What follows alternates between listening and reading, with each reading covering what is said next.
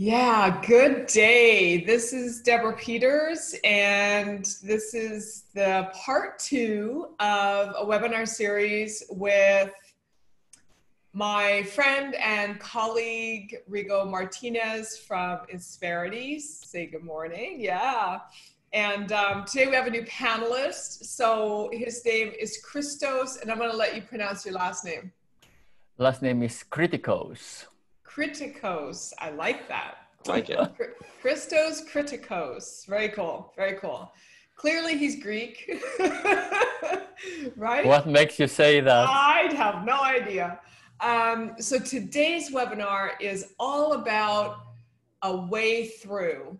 Last week, we got into a little bit about, and please keep in mind, these tools I'm teaching you are just, right now, they're just scratching the surface because there's a lot of depth to them, but obviously in a webinar such as this, there's really no time to dig into them. However, one thing I know about how the human mind fires is when you start introducing new concepts to your mind, to your brain firing, it fires differently and it starts to entertain these new concepts. So that's why we decided to do a series, because with a series, we can give you more tools and you can start to embrace some of these. And then, there's always ways of getting more information, and we've got some courses and stuff we can talk about. But point being is, right here today, we're going to get into actually finding a way through. And I'm not talking about survival. I'm talking about thriving, right? Go big or go home. So why would you just want to survive? So Christos is has his own company called Emerging Humanity, and he's based in New York City. And I'll tell you a little bit about him once we get going through. So let me set the tone. First and foremost, I would like to say that if you can please be with us for 75 minutes today, I think that's probably a good idea, because if we're done in 60, then great. But we wouldn't mind having a little bit of extra time to get some Q&A done today, which we didn't really have time for last time. All right. So today I'm giving you 5 keys today, and these are really big keys. So I want you to start to look at this pandemic as being the pivot point that you made the choice, you made the decision to make this your greatest life ever. I feel that, we've all been through hard times, and it's not the experience that we have that defines us. It's what we do with the experience that defines us. And so when we have something this, for lack of a better word, colossal going on, then the biggest and most important thing you can do for yourself is to really use this time as being the moment in your life where you said, I'm going for it on every level from now on. Think about this. If you're willing to use this as a launching pad, then there's no reason to be in fear, because then you're channeling all that energy into what you're creating. And when you're channeling energy into what you're creating, and there is an absence of fear at that point, you can't focus on fear and creation at the same time. Well, you could if you wanted to create more fear, but that's not what we're about, right? So once you step into that mindset, that reality within yourself, then what happens is you realize that all of those people that you were going to approach about doing business with you, about doing a joint venture with you, about going on a date with you, starting a new way of life, there's no fear anymore. because you're creating, you're in a place of creation. So that's what we're going to focus on today. And what the point to this is I would like to introduce you to a concept where you can actually reach into your future and you can create new opportunities that you haven't thought of yet. In certain communication models where you learn how to run your own mind, when you learn how to get control of your thoughts, there's a concept that introduces you to how you actually store time. So most people store time behind them in terms of the past, and then they store time in terms of the future in front of them. Some people are left to right. And it's our relationship to time that determines how we store our memories and how we store our goals in our mind, how we relate to our desired outcomes, to our dreams, to how we want to expand ourselves and what it is that we want to do with our life and create during our time on this planet.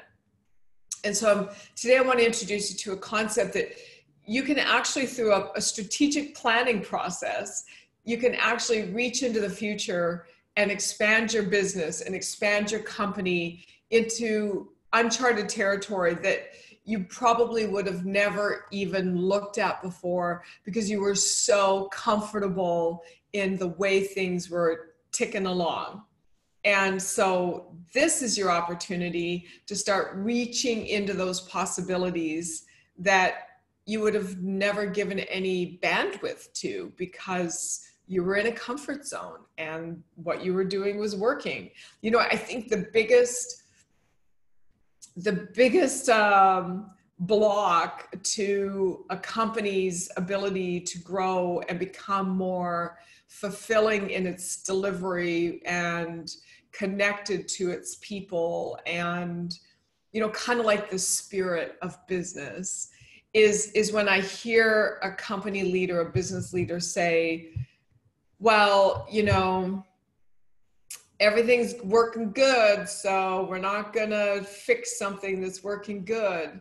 And my response is always, well, but you don't know what you don't know. And there's so much you haven't even considered yet that are dormant possibilities that could bring a lot of happiness and joy and fulfillment to your organization, along with the bottom line, along with the profitability. It's not an either or, it's an and. And I believe that this is where we're headed now, is into this new sense of awareness that you don't have to sacrifice happiness, joy, fulfillment, and enthusiasm for profitability and meeting your numbers. You don't have to sacrifice that. It really, truly, it should be, and this is what we're birthing, it should have been that all along. Because when you look back in history at all of the great entrepreneurs, the captains of industry and all of the people that were the inventors, and you look into their life work, it came from passion. It came from a place of passion.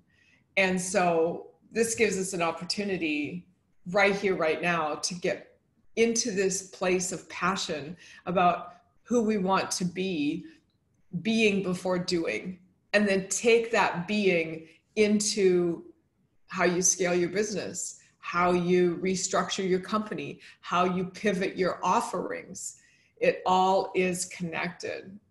So a little bit about me. I talked a little bit about this last time, but for those new people that are on here, I want to give you a little bit of information about me. So in the beginning, I was heavily involved in the fitness industry, and through that process, I owned a fitness facility and trained professional athletes. I took that to a whole other level and let it be the impetus for studying neuroscience. And so my background is in human engineering, neuroscience, understanding how the brain, the mind, the body, and the results that we get through our actions produce the direction that we head with our life, what fulfills us, what inspires us, and what enables us to grow and expand beyond our current limitations. I was a professional speaker from probably, I think the time I was like 5 years old. I used to have these cardboard boxes set up in our house. We lived in a cold climate. And so, you know, I'm sure you guys can all relate now because the kids are home from school, right? They're all underfoot. So you've got forts happening with blankets and, you know, very old school. I mean, that's what we used to do. And I used to set up this cardboard box and I had this podium and I would do my speeches to the world from the podium. And so it took me to Vancouver, which was my very first delivery was to a company called Sun Life, which is a very large insurance company. And it was a hit. And I was like, okay, I think I'm on to my passion. And so over the years, I've developed it into coaching and written courses, and I have a book coming out and, you know, some really great stuff that is going to serve people at this time. So just to give you a little bit of awareness on this. So through this whole journey, what I've identified in companies is there are certain commonalities that take place or don't take place or they struggle with that is across the board, no matter what country you're in, no matter what nationality you are, no matter what language you speak. There are certain steps and what's the word I want to call it? Choke points that every organization goes through and gets blocked by. So over the last 20 some years, I think the new politically correct way to say that, you're supposed to just say it's been over a decade, because then you don't date yourself, but that's all right. So over the last 20 some years, what I've done traveling around the world, 17 countries, coaching, training, and speaking in a wide variety of industries, is I've noticed that there are certain elements to a business that have got to be built out and they've got to be embraced and they must be installed as the company grows in order for the organization to remain relevant, to become sustainable, and to scale. And you have to do it in a way that is a gradient that you can handle. Because if you do it too steep of a gradient, you know, companies will implode. If you do it too slow, companies will no longer be relevant. The marketplace will have passed you by. So if you want to go over to my YouTube channel, I threw up a short URL there, a tiny URL there for you. Go on over to my YouTube channel and there's like over 200 free coaching videos. And you can jump in there and just to your heart's content. You know, you can teach yourself how to meditate. You can learn how to build out your sales, your revenue, your people. It's all there for you. And we keep adding new content on a constant basis. So just a few things that I've applied this to so that you can maybe have some awareness or with your own organization and where you want to go. So, you know, partner with John Cabot University in Rome, leadership programs, British Marine. I led a trade mission to Panama from Canada and facilitated a trade agreement between the two countries, worked in the luxury markets. And, you know, NASDAQ, I think I was at NASDAQ last year at this time, actually, right now.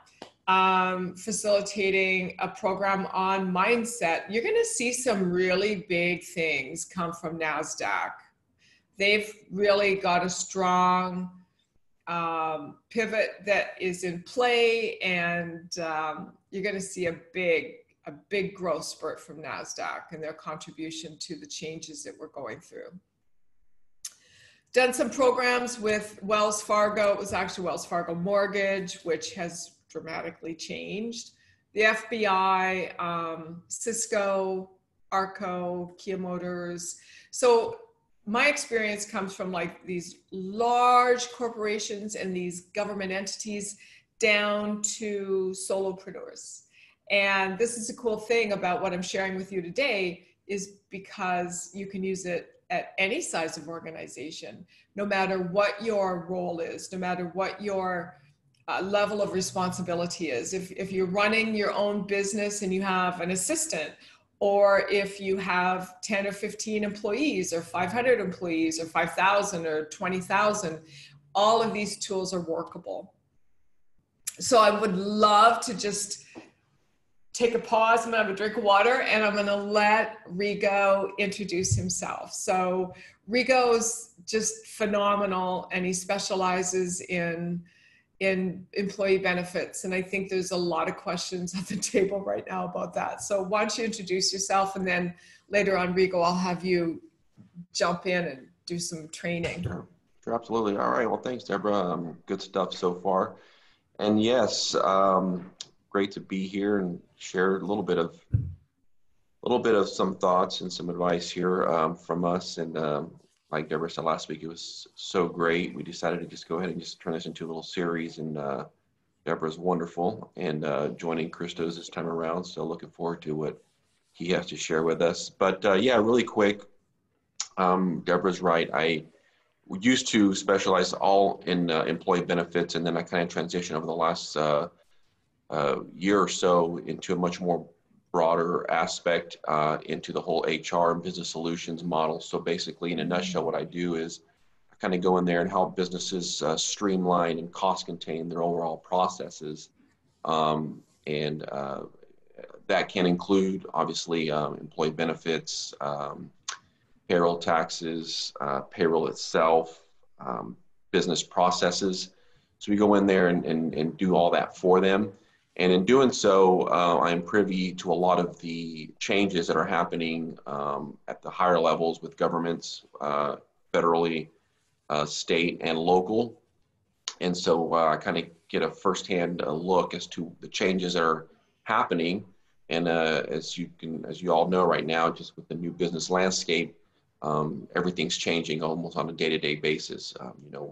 Programs that are out by the government are running out of money or have run out of money. And so it's just kind of keeping all these business owners on edge and trying to figure out what their next move is. So we kind of come in and kind of got to guide them through that so that way they're not too stressed out, and give them a little peace of mind and push them in the right direction. So that's what I do. And I'm looking forward to sharing just a little bit about some of those changes that are going to be happening here moving forward.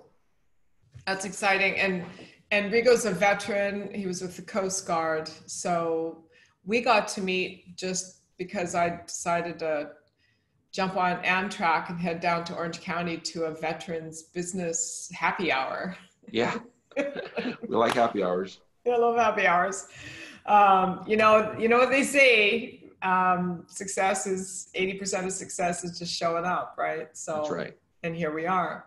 So thank you. So yeah, we've got some good stuff to share with us as we go through this webinar today. So next on my agenda is Christos. We're going to hear from Christos as well today. And so just kind of give you a little bit of background how I met Christos. When I'm traveling around the world, which has been on pause for a few weeks, when I'm traveling around the world, what I like to do when I go into a city and I'm doing a work project is I like to host little cocktail receptions. And this has always been kind of a dream of mine. Like, how cool would it be to just, have my laptop lifestyle. My team is in different parts of the world and we all meet through Zoom. So this is very comfortable. And when I'm in that city, how about I just put it out to my network and make some new connections and host a cocktail reception. So I did that. Actually, I did that in New York in October, and partnered up with a global organization out of Geneva. And we put it out to our list. We had about 101 RSVPs, and I think about 75 or 80 people came, and Christos was one of them. So now we're working on a program to train business leaders, basically with what I'm going through with these webinars with you guys. And we'll be doing programs in Greece, and we'll be doing programs in Africa. So Christos, and well, lots of online stuff, obviously. So Christos, why don't you tell us a little bit about yourself, and then we'll have you on later to share some things. Yes, thank you. First of all, great thanks to Deborah for the invitation. And it's really, really great to get up close and personal with both of you, Rigo and Deborah, in this virtual space. So my background is I have many years in technology, in product, in technology solutions, in working with small businesses. And I would say my main focus is what it would be an early stage startup nowadays. And my goal is to help them get to that funding stage, to get the traction, get to the market, work on their product, and become fundable. So this is a very rewarding experience for me. I love, for me, entrepreneurship is a catalyst for economic development. And like Deborah said, we are having a little, we're on a mission to bring that to Greece and Africa and other places as well. So very excited to be here. Thank you. And looking forward to what's coming up. Very cool. Okay, so I think, Rigo, there's someone talking to you, Daniel, in chat. So why don't you have a peek over there? Maybe you can get back to him. So send us your questions. Let us know what it is that you would like to, or you need some help with. And definitely, who do you want to meet? You know, who can we introduce you to? How can we connect you with someone?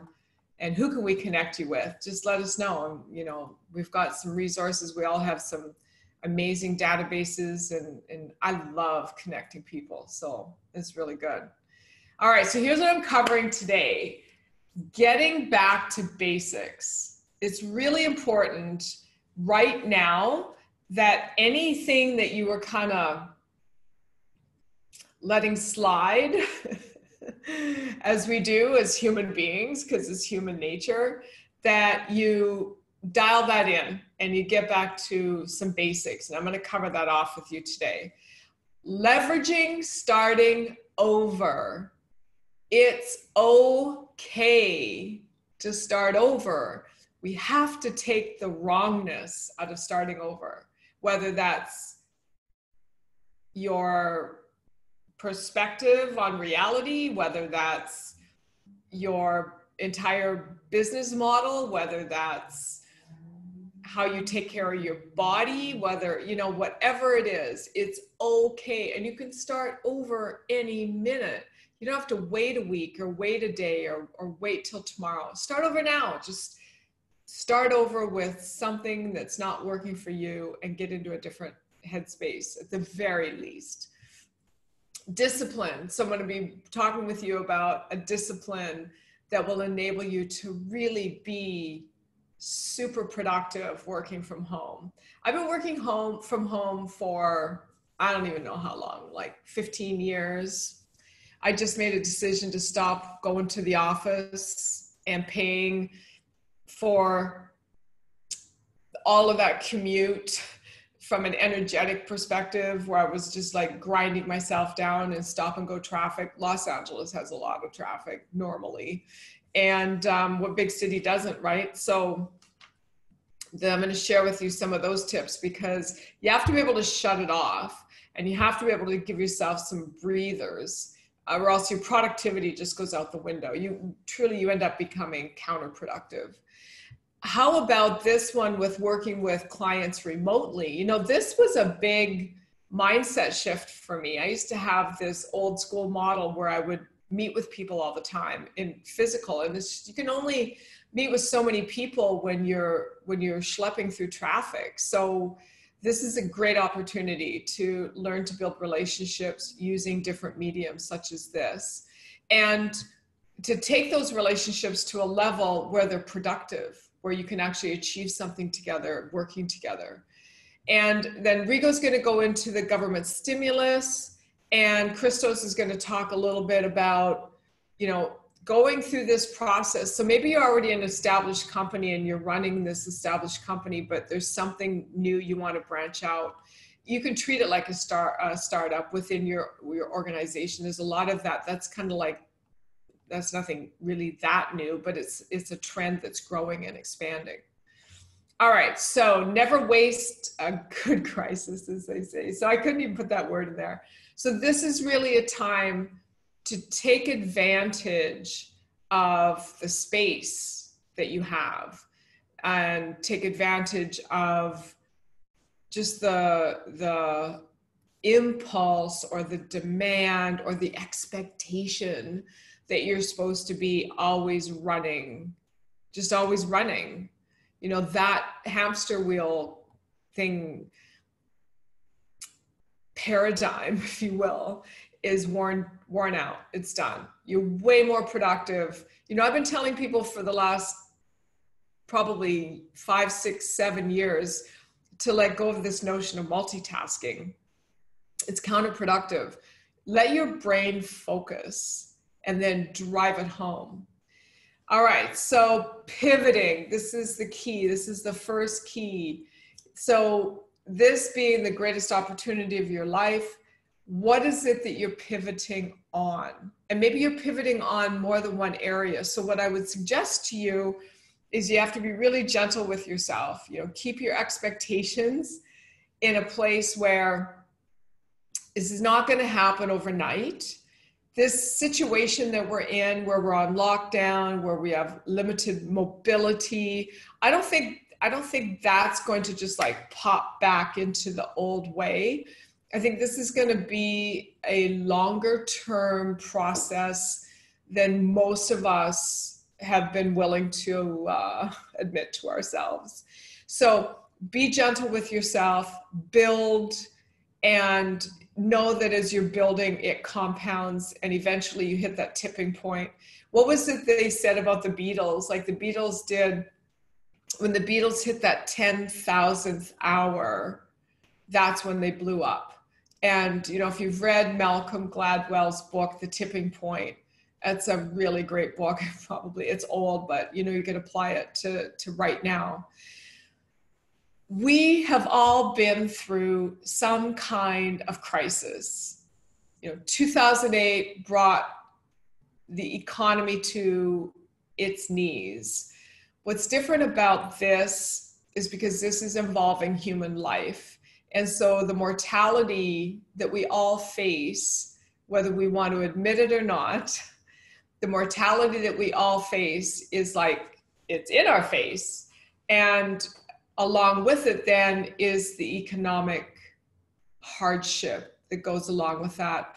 That's also economic potential and economic blessings. I mean, I have some clients that are just like crazy busy right now, and they're looking for people to hire.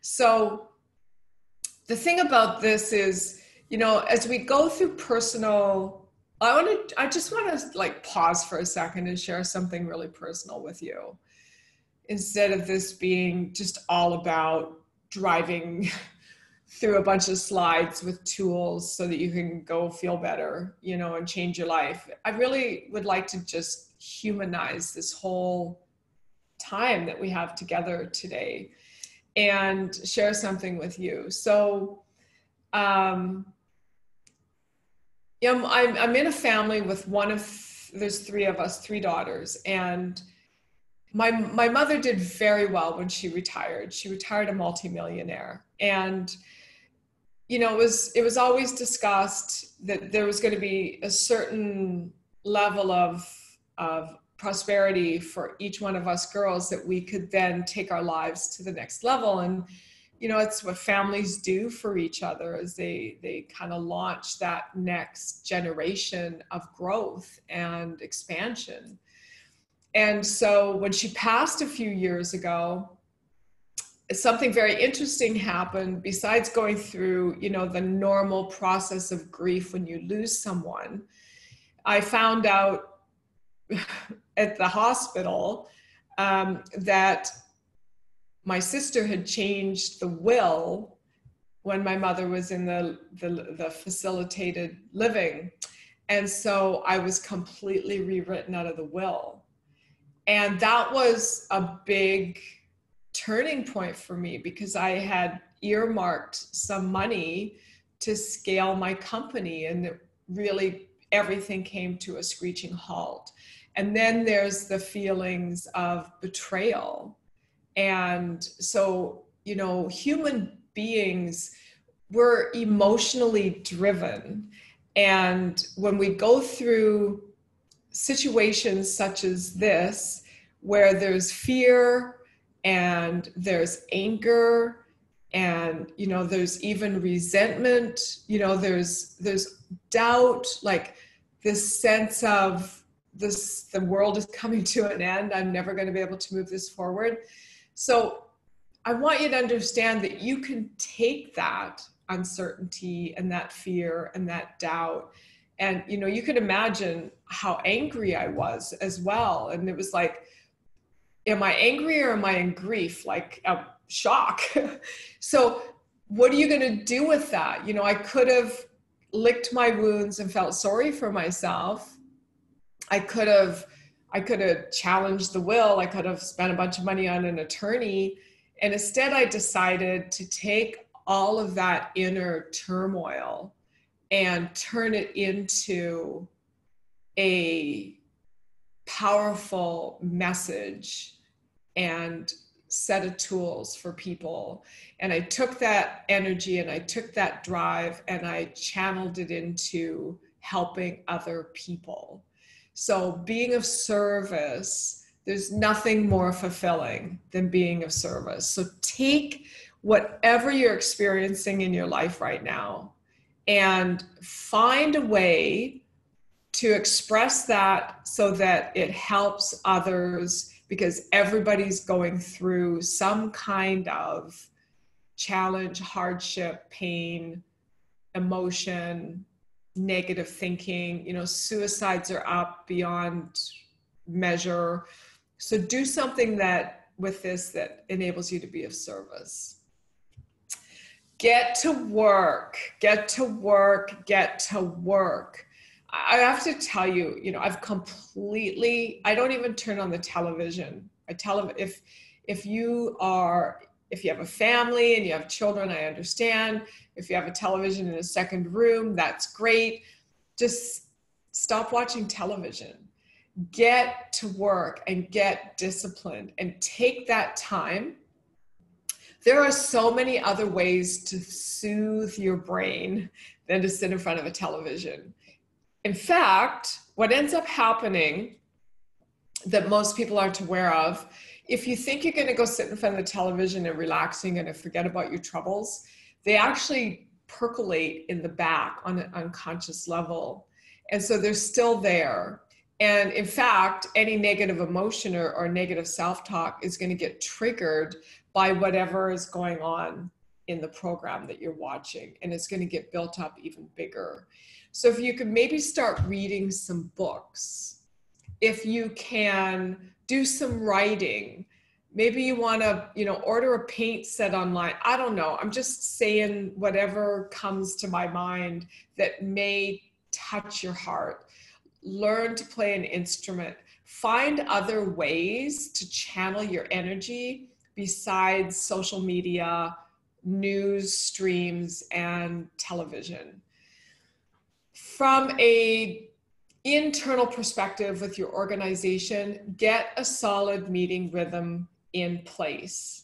I put all of my clients on a daily huddle, 5 minutes, and you have no excuse, because right now, you know, excuses I've heard was, well, you know, we're on job sites and we're here, we're there. And it's like, that's what Zoom is for. That's what having a conference call is all about. You can virtually connect from anywhere at any time. Get it into your calendar and get it scheduled as a routine. Then on a weekly basis, have your management discussions, have your bigger picture conversation. I would even say during the day, maybe you need to break the day up into blocks, because this is really all about results. It's not just about meeting to meet. It's about demanding results. It's really important that whatever key activities you're going through in a given day, that you can measure the results that are coming from those activities. And you want to be able to attach that to something along the lines of growth, something along the lines of revenue, something along the lines of expanding your markets, your relationships. You want to be able to measure what you're doing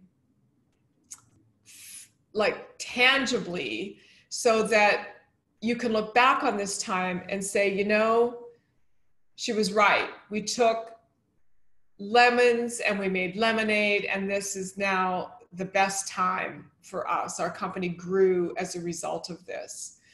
You have to be accountable to those results. And I think this is a really awesome time to let go of justifications. So there's a saying, you know, you can either be loved or you can be right. And I always thought it was kind of a crazy saying, like, what does that mean? And what it means is, do you want to be right, or do you want to grow? Do you want to defend your limitations about how hard it is right now? I just got this marketing email before we jumped on here, and it's a company selling sales programs, which we all need to have a sales program that we have installed in our business that we know works and is measurable. But it was the lead-in line that said, sales are really hard now. And I said to myself, they are? First of all, no, they're not. And secondly, that's a fear-based sales pitch. So it was, you know, I think that's another turning point that we're having in business right now is, if you have a heavy sales culture, you're learning a new way of selling. And instead of selling the fear of loss, well, maybe you haven't learned it yet, but here's something for you to ponder, is start selling the opportunity that comes instead of the fear of the loss. Because people are already so weighed down by fear already. You know, first of all, I think it would be truly unethical to take advantage of that. And secondly, why not do something for them that lifts them up and show them, like, here's the light at the end of the tunnel that we can bring you to using our product and our service. So this is, you know, right here, this slide, we could just stay right here, and this could be a pivot point for everybody. Also, consider remapping your annual strategic plan. Usually by now anyway, they're kind of getting worn around the edges because this is Q2. So when you're looking at your annual strategic plan for the year, this is a really awesome time to do your quarterly review, and then to go into your annual strategic plan and to remap it and to tweak it so that it includes new markets. And these are going to be markets that you would have never gone into before. So I can see you all starting to be more and more bold, right? You have to be willing to change. If you're holding on to the old way, then you're going to be really uncomfortable. You're going to be miserable. You're going to be feeling like you're stuck. So if you're feeling any of that, it's because you're holding on to the old way. And this was the biggest mistake that happened with the financial crash, is people were waiting for everything to come back to normal. And I heard that from people's lips so much. I was doing a lot of training in the mortgage industry, and that was the big talk. It's like 6 months from now, things will be back to work. And you know what? A year and a half later, people finally gave up and said, I'm going to go get a new career because it's not going to happen. And it didn't. All right. So be willing to change. Training. This is the training I would like you to start to create or get implemented into your organization, and in this order. So first off, train your mind. Train yourself how to think. Not so much what to think, but how to think, because life comes at you, as we've already discussed, and it's about how you respond to that. So when you are in a place of mind mastery, then you look at the situation and you say, okay, what's right about this? What is right about this that I can use as a growth opportunity? Then I want you to train your body. Now, you know, I used to own a gym. So what I can tell you about this is your mind has a direct impact on how your body functions, and your body has a direct impact on how your mind functions. So, and you can find that all over on my YouTube channel. I've got tons of videos on this stuff. So when you're looking to shift your mindset, by doing physical exercise, it helps your mindset shift. When you're looking to shift your body and become more fit and more healthy, then it helps to change how you think about yourself, because the two are hand in hand. Then you can start to naturally have this sense of having a better handle on your emotions. So the peaks and valleys aren't so peak and valley anymore, and you're more leveled out. In fact, when a challenge comes, you look at that challenge and you say to yourself, there's an opportunity in this. I may not know what that opportunity is right now, but I know there's an opportunity in this. And so you approach the challenge from a completely different perspective. Get your routines down. So I have been inching myself back to get up earlier for the last few weeks. And I will admit, when this first happened, I slept a lot. There was days that I'd sleep until 7 a.m. and I was just processing emotions. So if you're finding yourself wanting to sleep a lot, you're probably processing a lot of emotion. I mean, this is a shock. Let's be honest. This is traumatic. And it's a shock to all of us. I mean, just the very notion that this can even happen is a shock, much less living it. So I've been dialing my calendar back, or my time that I'm productive, to being a little earlier in the morning. And then today I managed to get up at 5:15. So I'm getting up super early. And I'm spending that first couple of hours with me. I'm meditating. I do an energy pull. I write my intentions and goals for the day and the week, and I revisit my strategy. I have some exercise, and I get myself showered up, and boom, I'm ready. I am ready. I am so ready to change and grow and expand and receive. And when you take that mindset into your business dealings, some pretty phenomenal stuff starts happening.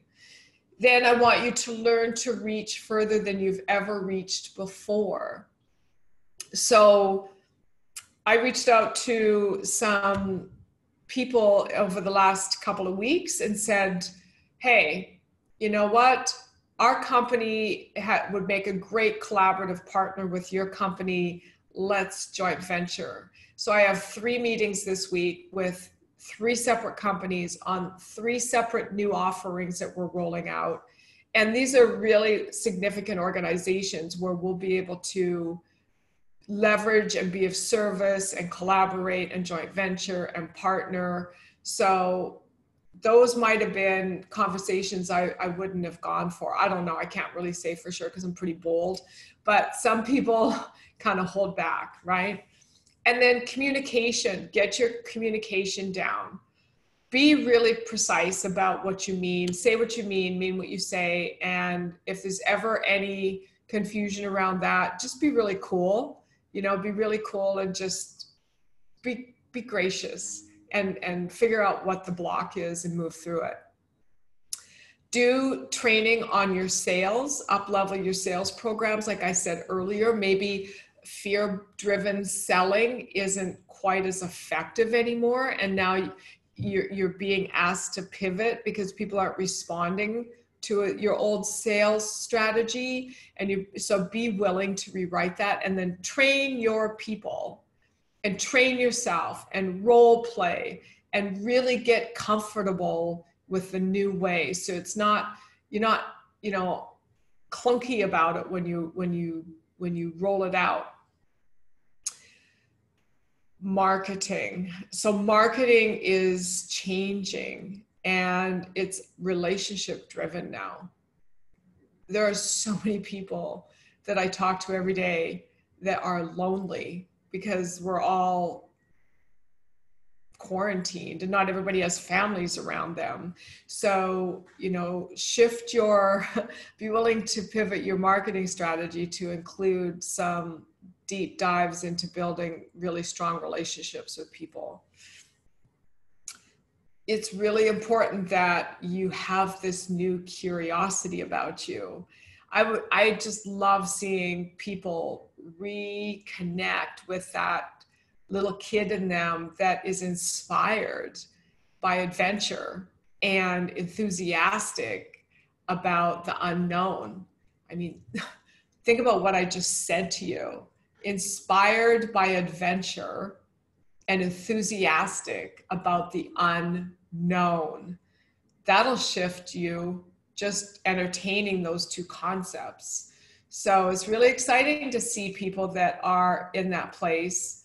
And if you're not in that place, reframe whatever internal dialogue you have going on about what is taking place in the world right now and make those statements to yourself, because that will shift you. It'll shift your energy for sure. A little more on relationships. So number 1 relationship that you have is the relationship of yourself with yourself. And this is a great time to cultivate a really deep and meaningful relationship with yourself, where you trust yourself, you develop your intuition, you take time to acknowledge the promptings that you get, the insights, the ideas. Don't discount things, don't write things off, actually give them value, give them importance, give them attention. And that's something that you can take into your morning routine, where you take these ideas and you acknowledge them. You know, I've been really noticing my intuition has just like spiked through the roof. I'm working with the CEO right now of a finance company, and we're on the initial steps of a merger.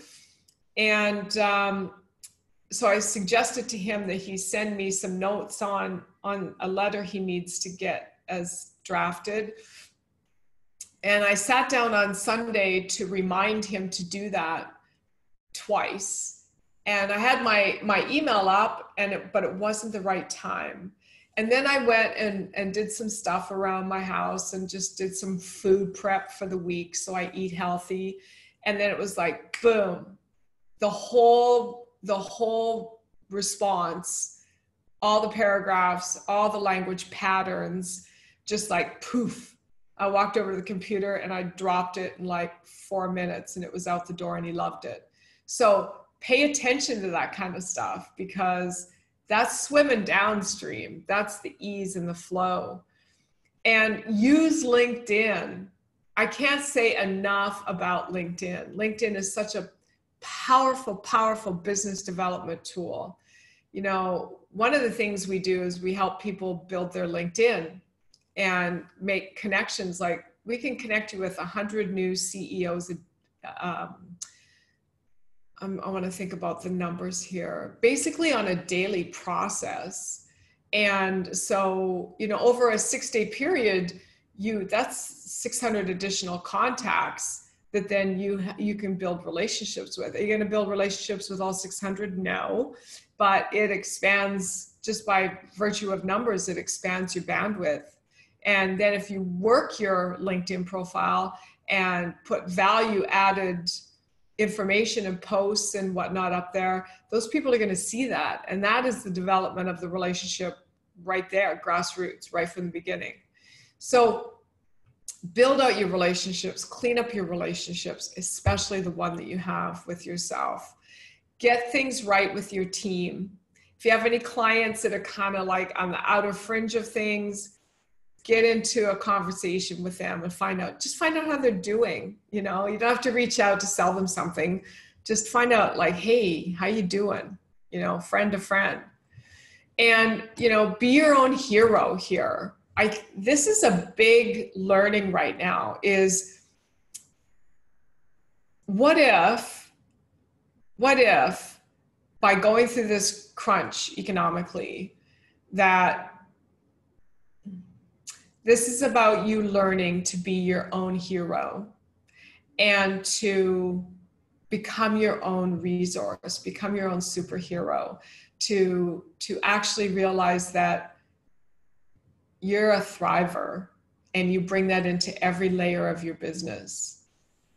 Just a thought, just want to put that out there. I want you to ponder this. And so rolling down here, and then I'm going to put Rigo on. So also, I want you to take a look at your customer segments. And what we do is we have our clients avatar their customer segments. So look at your dormant clients, look at your past clients, your present clients, and new possibilities. Get your avatars really super clear. Right now, if you didn't before, you really need to know everything about your customer segments. You know, what they watch, where they prefer to shop online now, you know, what they're doing to change their own business models. You need to know what's going on with each one of your customer segments so that you can deliver and you can be of service to what their needs are. This is really becoming a customer's focused reality. So it's not so much about what you want to sell, it's about what they want to buy. And that's a pivot point right there. So so that's it for me. I do have a bonus for you guys, and I'll give you that quickly, and then I'm gonna drop. Well, maybe, you know what, Rigo, why don't you go, and then I'll save the bonus. I'll save the bonus till last. Perfect. Nice. Did you want to do a screen share? Yeah, I do. I do. And by the way, I do like bonuses, so we'll see what that bonus is. It's a whopper. Okay, so let me see. How did we do this last time? Let me take my share off. Yeah. Yeah. Okay, there you go. Okay, and then let me see if mine works on my end. It says I think it's disabled on. I think it's disabled, so I think you have to enable it. Well, I should have done that already.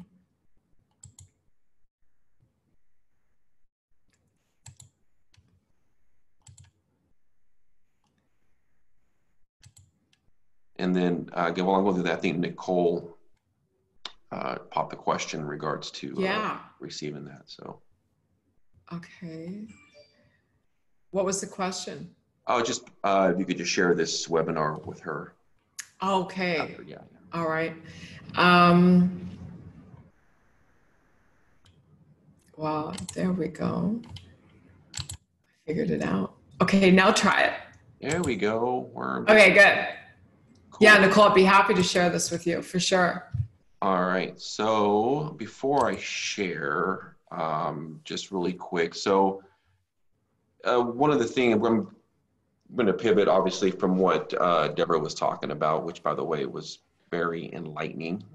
Good stuff. I like hearing that. I like being able to use that stuff that you're talking about and enable that into my thought process. A lot of key points there. So thanks for that, Deborah. Appreciate that. You're welcome.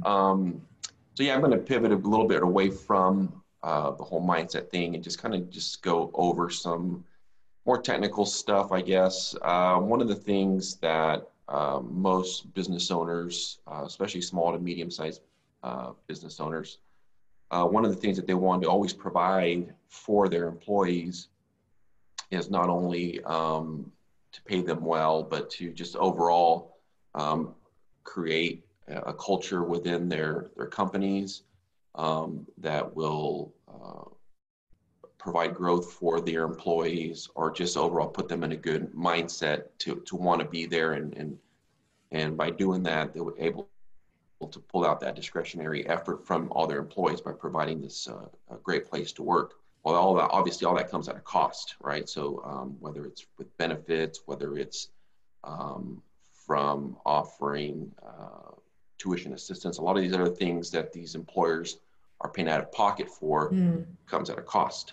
And all of a sudden during a crisis, well, then that cost is looming. So now they're scrambling to make sure that they're not going to go under and whatnot. So this crisis has just made most business owners just really pivot and either look deep inside themselves, save money, cut costs and whatnot. And so by doing that, they're still able to keep their businesses afloat. While a lot of them obviously don't have and didn't have a safety net, and so they were literally on the verge of sinking.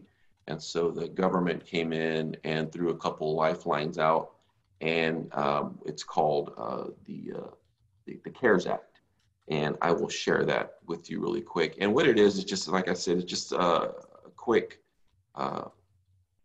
fix, I guess, to help some of these business owners to keep from going under. And as you can see the CARES Act there in the top, and what it just stands for, it's just the Coronavirus Aid, Relief, and Economic Security Act. So I'm going to go through this really quick because there's a lot of information here. I don't want to bore you guys, and a lot of it might not even apply to most of y'all who are not even in the country, but it's still a good talk track. So if you are having this conversations anywhere in the world around what the U.S. is doing, it'll kind of give you an idea of what we're doing on our end.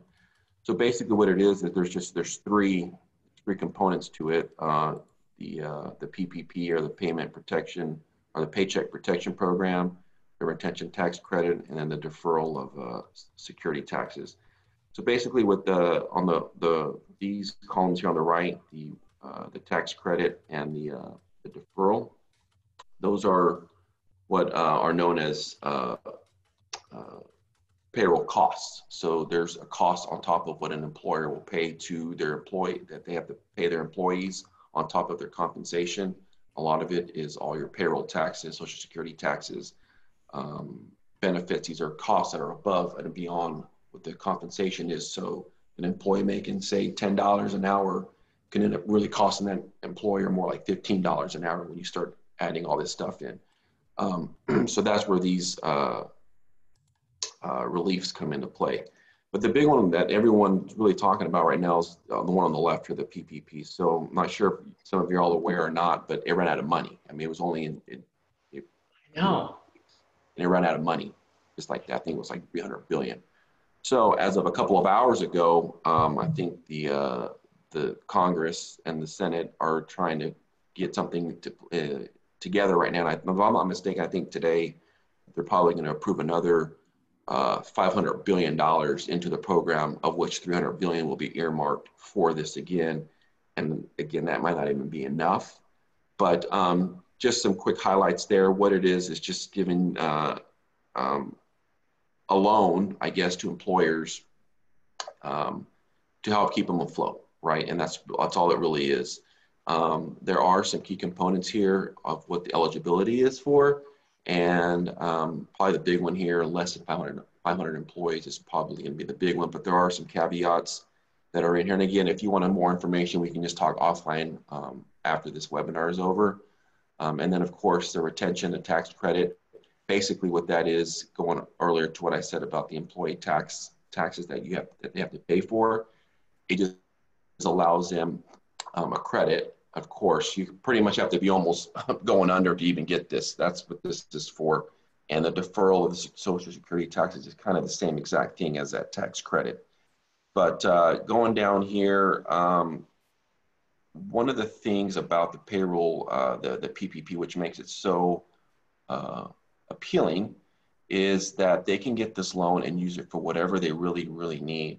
And the thing here is that it has a forgiveness part built into it. So as long as we're meeting these bullet points here, the loan in essence will be forgiven and they don't even have to pay it back. It's one of the most first thing that's ever been done before when it comes to helping small and medium-sized businesses. So you can see why it has run out of money so fast. But this is the first time in history that the government has really given out this much of a lifeline to business owners. And so that's why they're capitalizing on it, which I would too. One other thing that I wanted to highlight, and then I'll shut up here, is, where did it go?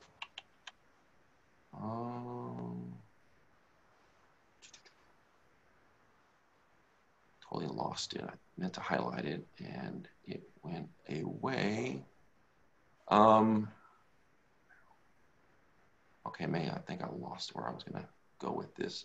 But anyway, with that said, these are constantly changing landscape. And so it's very important that business owners are C-level, the C-suite are aware as to what's going on, making sure that they're keeping their business afloat, making sure that they're staying, most importantly, in compliance, and probably say last but not least, making sure that their employees are taken care of. If your employees feel like everything's cool, like I tell my kids, if daddy's not stressing out, then don't stress out. Once you see me stressed out, then maybe you should stress out, right? That's what I tell my kids. I have a question, Rico. So what's applied, or is there something separate specifically for self-employed or solopreneurs, entrepreneurs? There is something here that they are trying to, because 1099 self-employed, the workforce that are self-employed always fall in this gray area, right? They neither can get relief or they have no way of showing relief. And so it ends up being this really funky part for them. And be quite honest with you, I think they probably need the most help than anybody, more than your. It seems to be a big gap. I'm curious what kind of numbers we have of self-employed people, or even, an entrepreneur that maybe has 1 or 2 or 3 people. Yes. Sometimes, that's like there's probably a ton of people, a huge number of people. No, there are. In fact, in this, and I'm trying to find it because I think it says it in here somewhere, and if not, maybe I read it elsewhere. But yes, no, they're actually trying to make it to where those contract employees, right? Yeah. Contract employees, 1099 employees, there is some relief for them as well. They did write some legislation into the CARES Act for relief on that. But it's such a small number that they're not even really honing in on it. But yes, there is a little bit of relief. And as soon as I get that, I'll email it to you. You can take a look at that, because you're absolutely right. There are a lot of contract workers that sometimes just kind of fall through the cracks. They really do. Yeah. And so they were able to throw some verbiage into this CARES Act that does give a little bit of relief for them. But yeah, as soon as I find that, I'll send that over to you. Okay, that'd be great. Yeah, and I can attach that and send it out to everybody. Absolutely. That'd be good. And then last but not least, there are other avenues as well that you can actually look at for businesses that are trying to maybe get a little bit of funding. One, is always, your VCs, your venture capitalists, your private equity firms. They're always looking, it's a good opportunity to strike while the iron is hot. They're looking to maybe invest in a company like that. And on top of what the federal government is doing on lifelines, don't forget this. Some of the states are also doing their own. They're doing their own programs as well. So look into your respective state to see what they're offering on top of what the feds are doing. And of course, you got crowdsourced funding. And then last but not least, you got family. Of course, that's whenever there's no other recourse. But anyway, so if you guys want to talk more about this offline, we can shoot me an email. We can maybe do another video conference, just one-on-one, and I'll be available. That's great. But I will shut up. No, that's really awesome. That's really awesome. Thank you. All right, Christos, let's hear from you now. Yeah. Yes, and I will share my screen as well in a couple of minutes, but I'll start with a little bit of talking. And I will start on a follow-up, like doubling down on what Rigo said. I work with a lot of technology companies. And in addition to CARES and PPP that are general funding sources, there is also more technology-specific funding sources, like there is AWS, Amazon has AWS credits, Facebook is giving out some grants, and there, of course, they're tailored to technology companies, but there are these avenues as well. If someone is in technology, they can get a credit towards their advertising or their hosting costs. That, of course, is not cash in hand, but it helps with lower the expenses. And I'll be happy to send some more information about that later. Now, I will pivot back to what Deborah was saying, so then I can hand it off to her for the, the bonus, the little gift that everybody's expecting. But I really loved that slide that you showed about training. And a lot of people, I have these small companies, these founders come to me and say, Christos, what should I do? And my answer is, as a founder, entrepreneur, and a leader of your life and your company, you better be doing what you've always been doing, which is you have a strong foundation. You start, you take care of your mind and your body. You have your daily routine that keeps you strong and healthy, right? And then you look at the market, you look at your customers, you assess, you adapt. Now I understand, now you woke up one day and you looked at your customers and it was a different world out there. But as an entrepreneur and a founder, you better be sticking to your principles, to your integrity, to your values, and to this foundation that you have built for yourself. And this foundation is the cornerstone for everything you do, right? And I understand sometimes you get punched in the face. This is a very big punch. This is not just a punch, this is getting hit by the truck. But guess what? Everybody got punched in the face. And there is also a lot of fear. And so there is also a lot of opportunity for anyone who is able to get over that and go back to their basics, like Deborah said. And really, it's not gonna sound a little bit, questionable, but take advantage of the fear out there. Give people something different. Give people hope. Give people inspiration. Help them out. It's always been about offering value, and the way to offer value may have shifted a little bit, but it's still about offering value, and there's always ways to offer value. That in terms of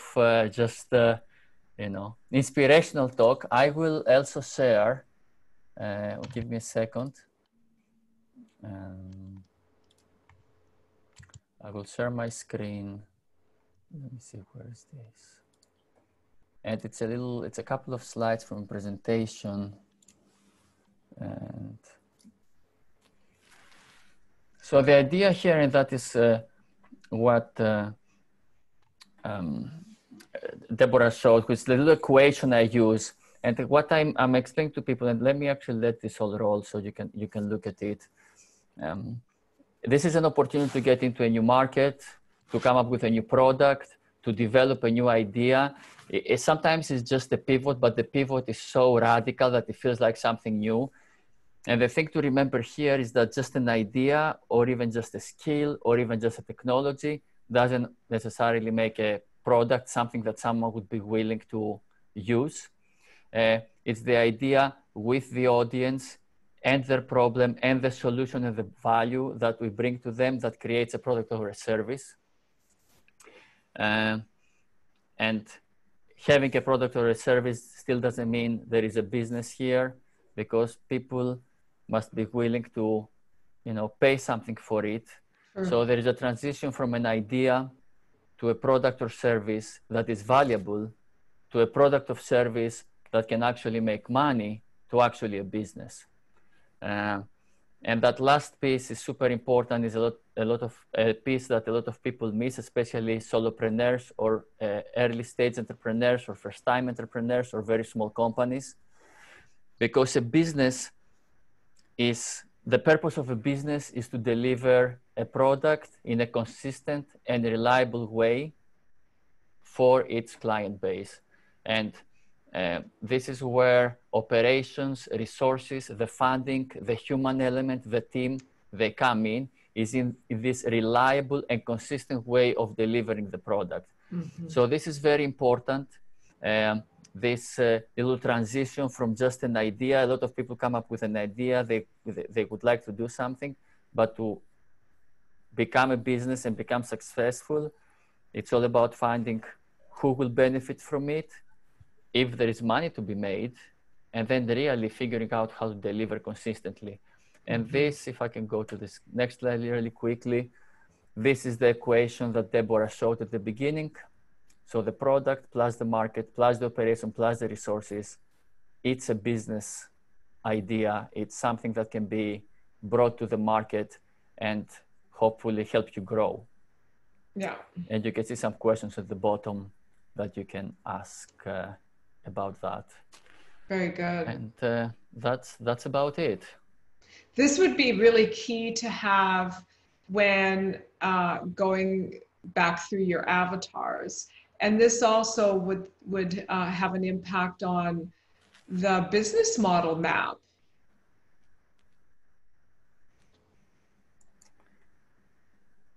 And I will stop sharing now. Yeah. All right. Thank you. That was awesome. Okay, so here's the bonus, and I'm gonna let you guys all go. So do you remember last week what time? I'm just doing a little time check. Okay. Obviously, I'm not going to be able to dig into this with great detail, but last week I did promise that this week I would share with you the 3 energies that you must have in your business. Now, I know for some people, even me using the word energy has people are like, what's she talking about? I thought we were doing like business today. It's like, I understand that there's like a whole new language that's being used in the realm of business.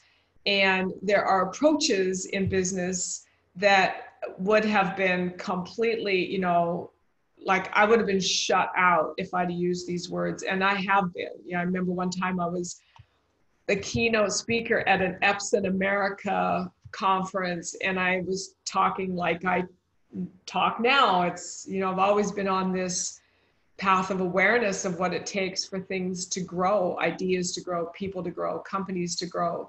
And, I thought they were going to throw raw tomatoes at me because I was just like beyond what they had been accustomed to using for language to describe what it was that they were wanting to achieve. And so this may be a little far out for some people. This may be totally in alignment with where you're at. So there's 3 energies that you need in your business. And it's not about people, it's about energy. So yes, my YouTube channel, absolutely. I'll do that before I hang up. You could have all of these energies in one person, or you could, this could be 3 separate people, or this could be more than 3 people. So let me just get back to sharing again. Share my screen. And where's my slide? All right. So here's the 3 energies that you must have in your business. You need to have creator energy. Creators are the people that are like the visionary. They come up with the idea. They can see where this is going to go. And they can also see what it's going to take in terms of connecting the dots so that it can actually go from being an idea in someone's mind to actually being a tangible, you know, to use Christo's example, a business that's making money. So your creators are these people that they create things, they come up with ideas, and then they can see the big picture, and they can also see the smaller chunks, like the smaller steps, the elements that need to get plugged in and put into place for things to be cohesive and to actually turn into desired outcomes and goals, etc. So creators are critical. Then you have to have a connector, because you can create all you want, but if you don't have connectors in your business, then who's going to go out and get the relationships? Who's going to go out and talk to the people? Who's going to go out and bring in the warm bodies to get things done, to take the product to market, to find the joint venture people? You've got to have the connector, and usually really good connectors are like fearless. Like they'll talk to anybody. Doesn't matter what they look like, what they drive, you know, where they hang out, they'll talk to anybody. You want to have connector energy in your business, because if you don't get your business out there, and maybe right now is a really excellent time to really look at your team and see, you know, who are the creators, who are the connectors? Are my salespeople really truly connectors? Because if they're not, you know, this is the time of learning to connect to people from the heart, not just going through a pitch deck. Like to really connect to people. And to be able to connect to people, you got to connect to yourself, because people can tell if you're just reading a script. People can tell if you're just talking from a PowerPoint. They want human beings, and we want it now more than ever, because it's been taken from us, you know. And then you have to have mover. So the mover energy moves the thing along, moves the business along, moves the company along. And yes, can you be all 3 of these energies? Absolutely. But then there comes a point where you can't do it all. So when you're scaling, when you're growing, when you're expanding your team, your department, your region, your entire organization, you want to be able to identify who's the creator, who are the connectors, who are the movers, and then taking that into your meeting rhythm to make sure the communication is high, and that you're able to bring those ideas and those new offerings to the table and get them to turn into something that is not just sustainable, but something that is scalable. So there you have it. That's my bonus for the day. And I want to thank everybody for being on here. I see we've got a couple of questions. Would the connector be my marketing team? I don't know the answer to that, because I don't know your marketing team. This is something, you know, maybe I can bring this into next week's webinar, where we put these labels on people, because these are energies. These aren't roles.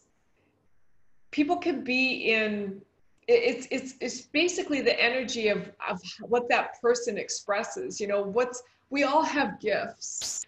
And to Christo's point, if there's ever a time in your life to be doing what you really are passionate about and what you really want to do, it's now. Instead of going through the motions of TikTok and doing what you were told you're supposed to do. Because if you don't, then you won't have all the material things. So there's a shift taking place, and I don't have time to go into that today, but to answer Terrellyn's question, could this be my marketing team? Maybe. It depends on where they're at. And yeah, I often feel like I'm all three energies and I need to support those energies. Indeed, you do. And oftentimes, if you're the entrepreneur that launched the business, and I'm sure you see this, Christos, when an entrepreneur comes in and they launch a business, they are the creator.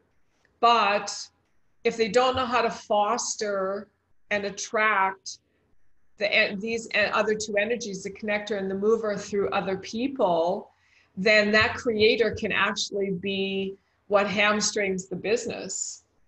And I see that all the time when they hold the business back. And I'm not saying you're doing that, Terrellyn. I'm just saying that only 4%, some statistics for you, only 4% of businesses become thriving companies. What's a thriving company? A thriving company is a company that shows on the books 20% growth per year for at least 4 consecutive years. That's a thriving company. And only 4% ever get to that place. And I really believe that it's because of this. And it's not talked about. Like your typical business consultant will never teach you this, because they're coming from a left brain, logical minded perspective, and they're not able to engage their right brain enough to even see that this is valuable. Or maybe they'd be afraid to actually talk like this because they might lose their clients, because their clients are really left brain people. And it doesn't matter right or wrong. It's not, you know, you don't have to be right or left brain. It's about that. How are you bringing it all to the table? And energy is going to be the #1 play. So I hope that answered your question. And you guys all know how to reach me. I'll send out the recording. And someone wanted my YouTube channel. So where is that? There it is. So here's my YouTube channel. This is the tiny URL. So bit.ly, so bit.ly/NEI4, the #4 change. And subscribe, hit the bell. And then as I upload new content all the time, then you'll get a little notification that I've popped up a new video. Because I have a bunch of trainings coming out for YouTube on how to navigate what's going on right now in terms of your consciousness, your self-awareness, and the assault that this has on your nervous system with all the constant barrage of negative media. So thank you, Rigo. This has been fantastic. Yeah, and Christos, thank you for being here today. I really appreciate you guys. Thank you to everybody that attended. All right. Yeah, definitely. Next week, everyone. Yep, next week, 10 o'clock, Tuesday. Share with your friends. And I've got some questions here, so I'll stop the recording and I'll take care of those. So thank you so much. Have a blessed day. Bye-bye. Keep moving forward. Yes. Well said.